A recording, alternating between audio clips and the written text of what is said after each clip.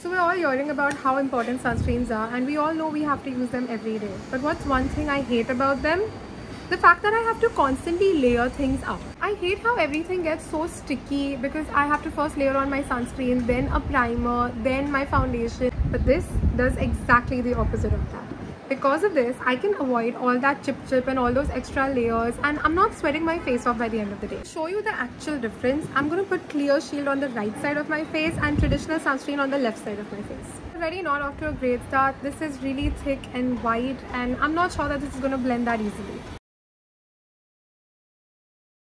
I'm still blending. Honestly, I can already see the difference of how much clearer and nicer my right side looks. Now for a closer look of what my skin is looking like and what I feel like. So very evidently going in, I feel like there's more of a white cast on this side and nothing really on this side just except for my foundation. I feel like the makeup sat a lot better on this side compared to this side, and also this side is a lot more greasier and oilier compared to this side, which isn't going to be your best friend in the summer. I don't know about you, but it's a clear win for me.